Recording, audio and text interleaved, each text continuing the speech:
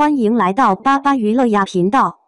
请订阅频道，所以大家不要错过当天最热门的新闻。我们今天的时事通讯包括以下内容：欢迎来到八八娱乐呀频道，请订阅频道，所以大家不要错过当天最热门的新闻。我们今天的时事通讯包括以下内容：同样和张晚意搭档，杨紫和王楚然一比，才知道什么是天生一对。近期，演员之间的合作与默契成为了娱乐圈热议的话题，而张晚意与王楚然、杨紫合作的两部剧集《柳州记》和《长相思2》正好将这一话题推到了聚光灯下。有趣的是，张晚意在这两部作品中分别搭档王楚然和杨紫，却呈现出两种截然不同的效果，也引发了人们对于天生一对的全新思考。柳州记的热播，让王楚然饰演的女土匪柳绵堂成为了观众心中的意难平。这部剧集凭借其独特的叙事视角和引人入胜的故事情节，在开播之初便牢牢抓住了观众的眼球。而王楚然的出色演绎，无疑为这部作品增添了一抹亮色。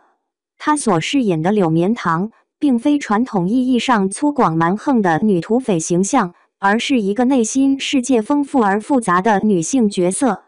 王楚然通过对角色的精准把握和细腻演绎，将柳绵堂的喜怒哀乐、爱恨情仇展现得淋漓尽致，让观众看到了一个有血有肉、敢爱敢恨的江湖奇女子。她和张晚意在剧中的对手戏更是火花四溅，两人之间自然流淌的默契和化学反应，让屏幕前的观众也忍不住为之动容。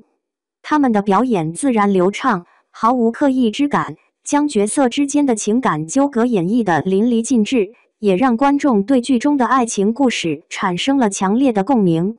当然，柳州记的成功，剧本的精巧构思同样功不可没。编剧在人物塑造和剧情编排上匠心独运，将一个原本容易落入俗套的女土匪角色刻画得生动丰满，入木三分，为演员的精彩演绎奠定了坚实的基础。反观杨紫和张晚意的合作，则显得有些差强人意。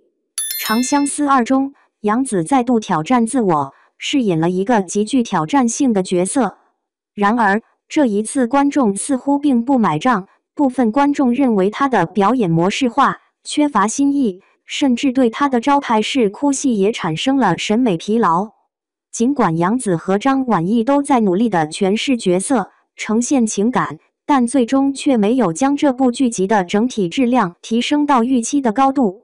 尽管杨紫的演技在业内一直备受认可，但《长相思2》的口碑却远不及第一季，这也引发了人们的深思。两相对比之下，演员与作品之间的适配度问题便凸显出来。柳州记中，王楚然和张晚意的合作可谓是珠联璧合，他们的默契演绎不仅为角色注入了灵魂，也为整部剧集增色不少。而杨紫和张晚意的合作则暴露出了一些问题，尽管两人都拥有不俗的演技，但剧本的局限性却限制了他们的发挥。观众对于影视作品的期待并非一成不变，而是会随着剧情的推进和人物的成长而不断变化。柳州记之所以能够获得观众的认可和喜爱，除了其新颖的题材和紧凑的剧情之外，王楚然和张晚意之间充满火花的合作也是功不可没。而《长相思2》所遭遇的口碑滑坡，则反映了演员的精彩演绎与作品的整体质量之间需要找到一个平衡点，只有两者相辅相成，才能创作出真正优秀的影视作品。